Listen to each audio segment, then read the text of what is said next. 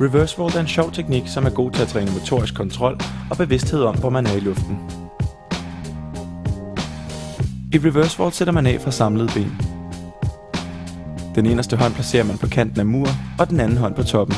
Derefter bøjer man benene op under sig, slipper med den eneste hånd og skubber af med den anden hånd, hvorefter man går klar til at lande med ryggen til objektet.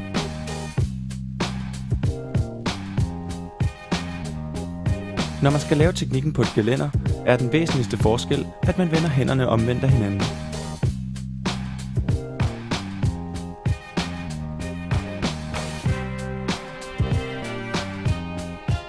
I en reverse vault begynder man allerede at rotere i afsættet med siden til objektet.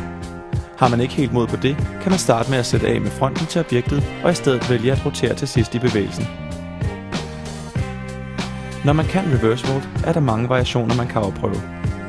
Det kan fx være at rotere en ekstra omgang, eller kun bruge en hånd.